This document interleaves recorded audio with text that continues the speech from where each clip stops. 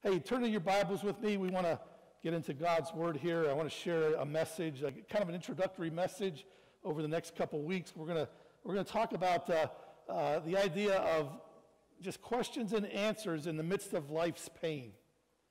And I've entitled this introductory message, Finding God at Ground Zero. Finding God at Ground Zero. As I said, today our nation is remembering a very tragic day 15 years ago. Sometimes it's hard to believe that it's already been 15 years. Again, we can all remember where we were that day. When you were, maybe you got, like myself, I got a phone call that something was happening. I was here at the church already in my office and just had no idea what was going on, and from there began to watch. In fact, that night we were having a men's event. And we were at the time going to be having Police Chief Duffy with us. And he had to cancel, of course, because of the heightened security, not only around our nation, but even here in Rochester. And again, we remember what happened. We remember hearing the stories, the testimonies, some of the tragic details, and what now we know as Ground Zero, there where the Trade Centers once stood. But today I want to just talk about that idea of finding God at Ground Zero. What does that mean? If you turn your Bibles with me to Acts chapter 17. Acts chapter 17. I want to read for you verses 22 through 27. And this is an occasion where Paul is there in Athens, Greece, and he's speaking to the philosophers. He's speaking to the educators. He's speaking to the community. I think it would be much like what we maybe see nowadays when maybe you see community leaders come together, or maybe even debate may take place, or discussion. But here we have in Acts chapter 17 this occasion where Paul stands up in the meeting and he declares to them who God is. But let me read these 6 verses, again, beginning at verse 22, Acts chapter 17. It says, Paul then stood up in the meeting of the Areopagus and said, "People of Athens, I see that in every way you are very religious. For as I walked around and looked carefully at your objects of worship, I even found an altar with this inscription, 'To an unknown God.' So you are ignorant of the very thing you worship. And this is what I am going to proclaim to you. The God who made the world and everything in it is the Lord of heaven and earth and does not live in temples built by human hands. And he is not served by human hands as if he needed anything. Rather, he himself gives everyone life and breath and everything else. From one man he made all the nations, that they should inhabit the whole earth. And he marked out their appointed times in history and the boundaries of their lands."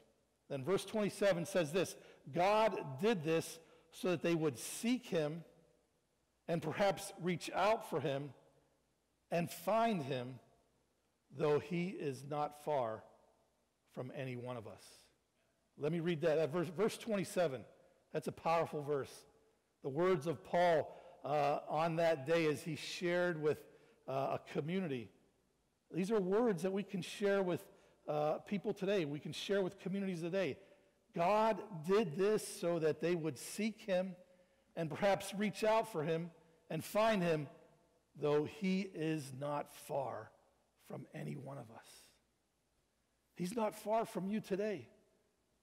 Whatever you may be going through today, he is not far. I want to start out with this statement. Everyone has a ground zero. You say, well, wait, what do you mean ground zero? What's ground zero? But everyone has a ground zero. It's that place where we ask questions and search for answers.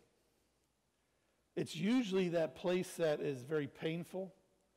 It's that place maybe where loss has taken place. It's that place where just something that somebody you could say is your worst day. Your worst day. September 11th, 2001 was the worst day for many, many people. It's considered one of the worst days of our nation. And it's going to be forever marked in history. But everyone has a ground zero, and it's that place where we ask questions and we search for answers. And the number one question in this place that is asked by everyone, is, where's God? Where was God? And why didn't he stop this or do something? Where's God? And it's often, it's not so much a question that's looking for an answer, but sometimes we ask those questions where what we're doing is not looking for an answer, but we're just trying to blame somebody. We're just trying to blame somebody. And so God becomes the object of our blame. This is a question that even atheists ask. They'll ask, so where's God? It's a sarcastic question. But they're looking for the same answers. And they're, in a way, even though they're maybe a confessed atheist, there's still that thought that, oh, God's to blame. Even though they don't believe in him. God's the scapegoat. God's to blame. It becomes a skeptic's taunt, but this is our challenge as believers. Ground zero is that place of greatest pain in our lives. We live in a nation, we live in a world now where every day there's breaking news. You may be watching the television and all of a sudden there'll be something, breaking news. Breaking news. It's a nonstop state of alert as the pain of the world is brought to us every day in high definition. We have our September 11, 9/11, but other nations have been impacted tragically by those that are evil, those that have hatred. And we see the footage of their tragedies just like they've seen the footage of our tragedies on the television. Breaking news, where we experience the evil of life. That's ground zero. That's ground zero. Evil that can happen to us, but it's also evil that comes through us. We all have a carnal nature that is driven by evil. We may want to say, no, I've never said an evil thing in my life. I don't have evil in my heart. But we need to understand that, as the Lord Jesus himself said, if we have hatred for a fellow man, if we have dislike for a fellow man, if we choose to ignore our fellow man, that's a shade of evil. That's a shade of evil. And it can create a ground zero for others. Think about ground zero, this place called ground zero. It can become a stepping stone or it can become a stumbling block in our search for God. Ground zero is also that place where the church can become a place of refuge and hope. And we need to understand it's actually a very sacred privilege. It's a responsibility, but we need to look at it as a privilege that as believers, we can be dedicated to helping others in their ground zero. Helping others in that place where they're asking questions and searching for answers. Well, now immediately that's what our thought is. Well, I don't know the answers. I don't want to do that. I don't know what the answer is. We do know what the answer is. Paul knew what the answer was. He saw there that there in Greece that they had an idol, they had an altar, they had a representation that was to an unknown God. And basically they were covering all the bases. They had their gods for everything else. And so this temple, this altar to an unknown God was in case they missed one on the way. All right? To an unknown God. And Paul, because that unknown God, that was a question. That was basically a question. The God that we don't know, the one true God, the real God, the living God. And Paul said, I can tell you about that God. I can tell you about who he is, and that's what we can do as well.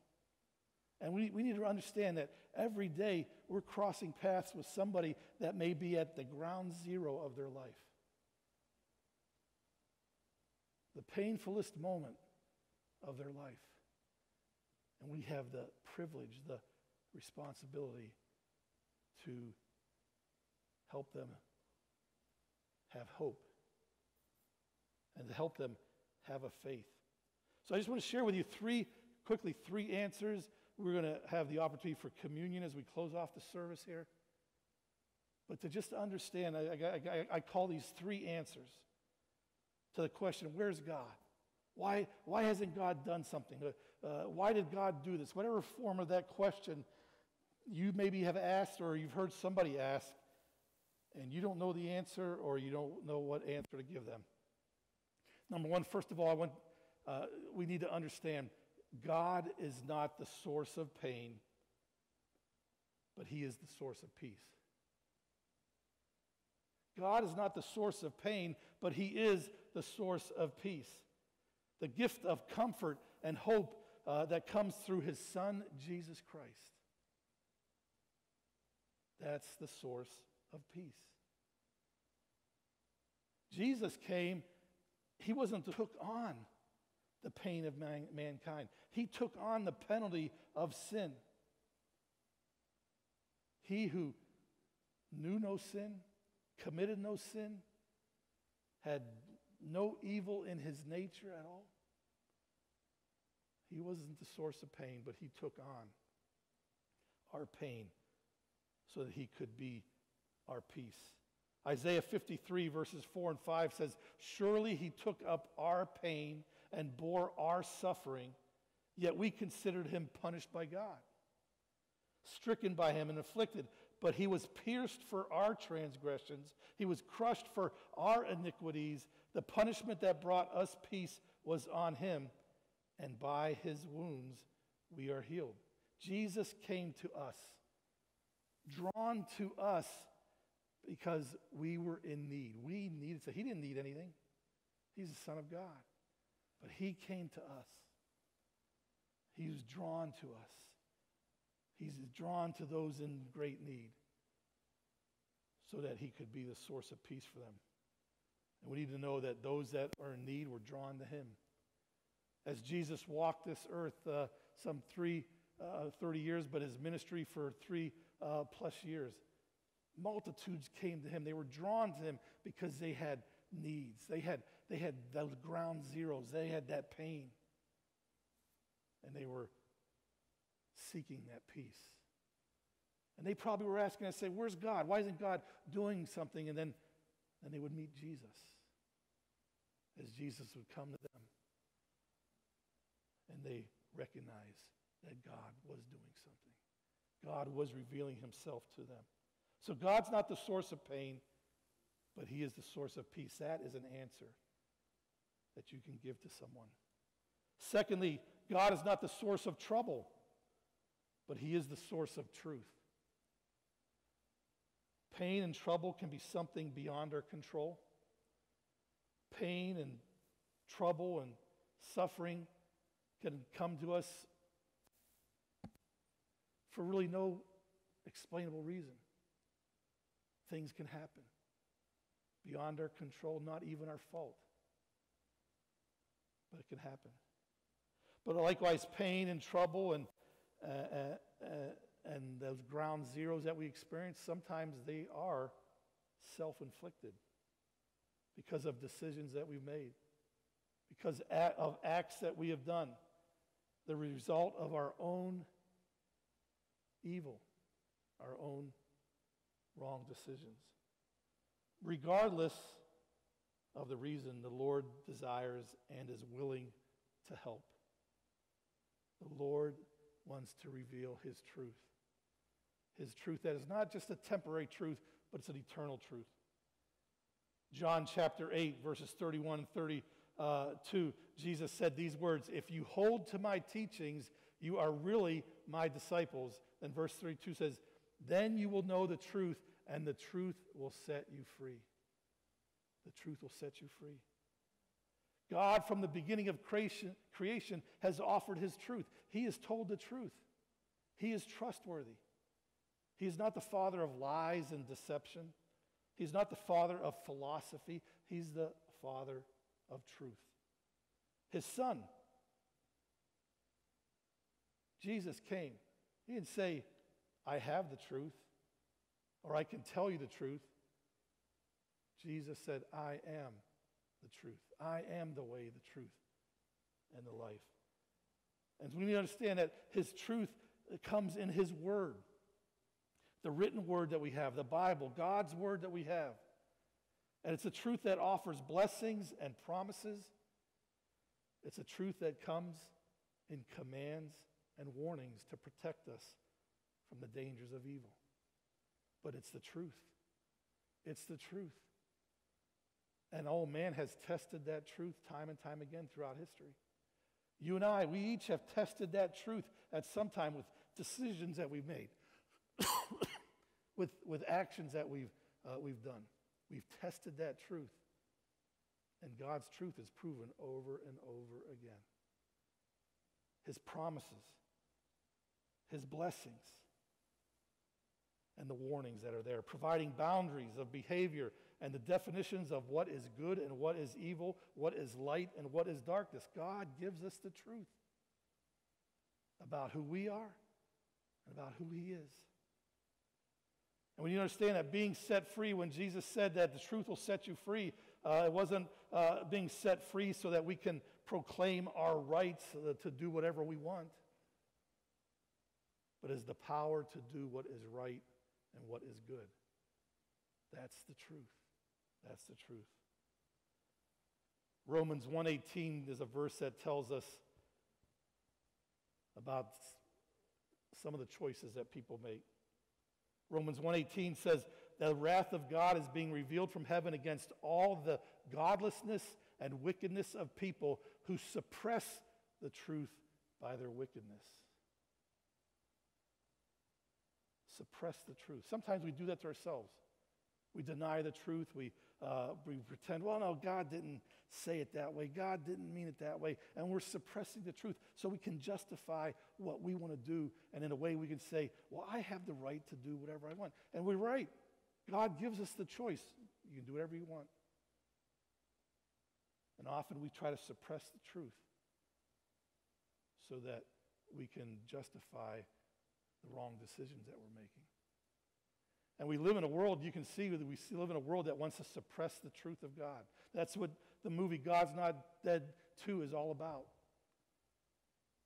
A world, philosophy, not just America, but a world in every nation that wants to suppress the truth of Jesus Christ, the truth of God.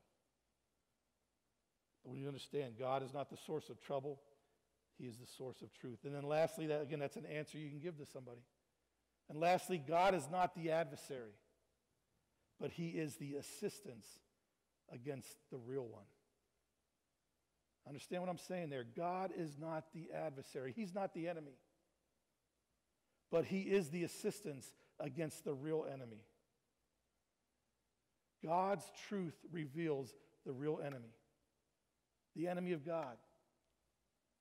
Satan, the devil, Lucifer, and all those who will deny God and all those who want to make themselves their own God.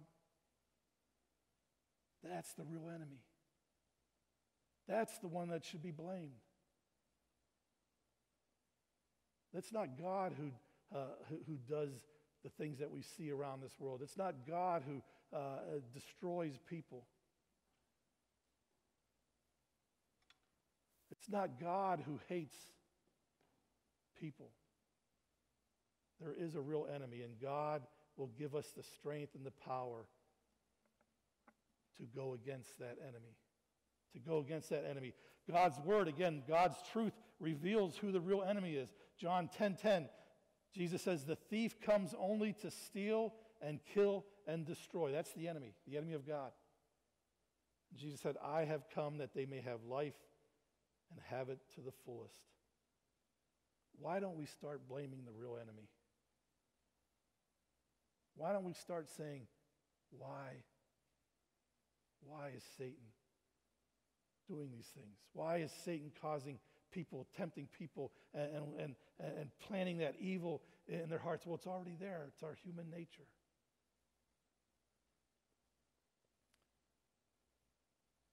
But let's blame the real enemy. Let's blame the real one. God wants to help us. He wants to give us that assistance. He wants to give us that strength and that power. He doesn't turn his back on us. That's his choice. His choice. God did not turn his back on us. He sent his son to us because he loved us so much. He loved the world. He loved mankind. He loved every nation, every tribe, every people. That was his choice. And we have a choice as well. He's given us that choice that we can turn from him, we can ignore him, we can deny him, or we can seek him.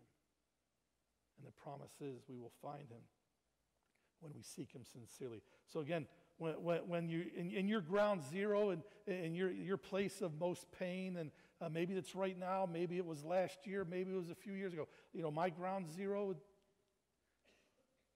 almost 4 years ago when my dad passed away.